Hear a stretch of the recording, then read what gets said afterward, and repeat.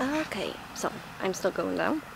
Well, previously I was going up on my left side. You got the cemetery.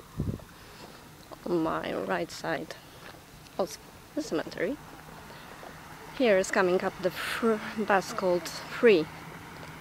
Well, the number 3. It's connecting Sevastopol with the Finland, one of the beautiful things that I have seen. Well, the cliffs are uncomparable to anything else that you can find here. In front of me, you've got a central stop for the buses called 2.